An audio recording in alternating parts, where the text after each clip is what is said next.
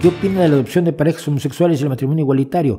Opino que los niños tienen derecho a una familia, y una familia formada por una pareja homosexual es una familia tan familia como una familia formada por una pareja heterosexual. La adopción no es un derecho de los padres. La adopción es un derecho de los niños.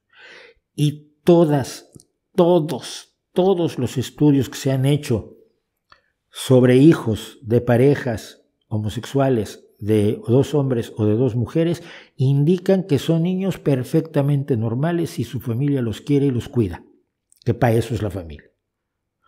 Todos. Mucho peor una familia monoparental.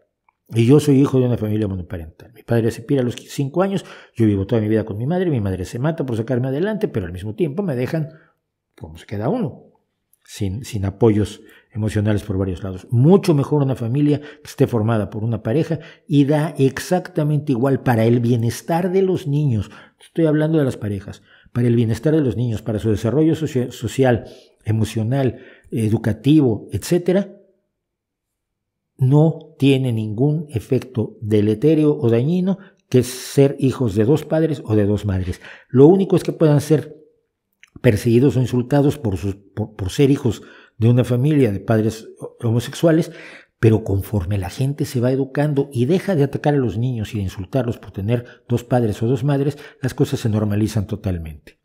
Punto.